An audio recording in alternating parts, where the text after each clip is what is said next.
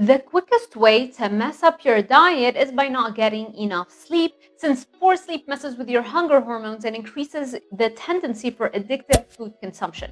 And one reason why you might not be getting enough sleep is because it's taking you too long to fall asleep after you've gone to bed. Scientifically, we refer to that delay in falling asleep after you've gone to bed as a long sleep onset latency. A healthy human sleep onset latency shouldn't be longer than 10 to 20 minutes to fall asleep. So how can you improve your sleep onset latency? There are so many things you can do, but in this video, I will focus on the importance of zinc for falling asleep quicker. Studies that are linked below have shown that a diet that is rich in zinc can speed up that sleep onset latency. Specifically, a 2016 Japanese study showed that ingesting 15 milligrams per day of zinc from 40 grams of Pacific oysters for 3 months improved the quality of sleep and sped up sleep onset latency.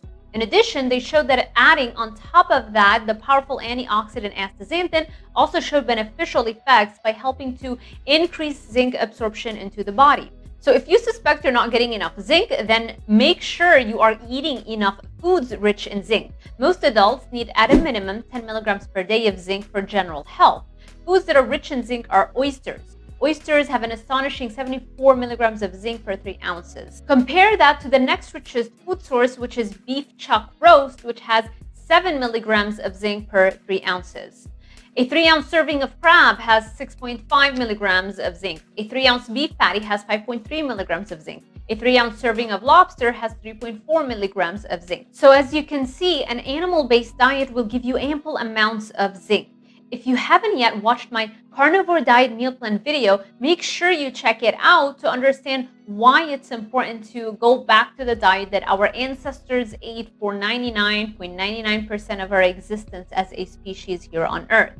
I will also link the video in the description box below. And if you're considering supplementation, I'll always recommend getting your nutrients from desiccated organ meat supplements. That way you get all the nutrients in the proper proportions to one another and in their biologically active form. I will link below the brand that I personally take. And since we talked about how astaxanthin can aid zinc's function in your body, check out this video that I filmed on astaxanthin.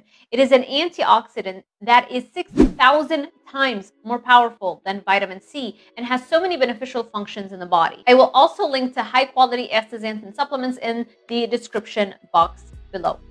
All right, I hope this helped, and if it did, make sure you give it a thumbs up, subscribe, and hit that notification bell so YouTube alerts you every time I post a new video. Thank you so much for watching, and I will see you in the next one.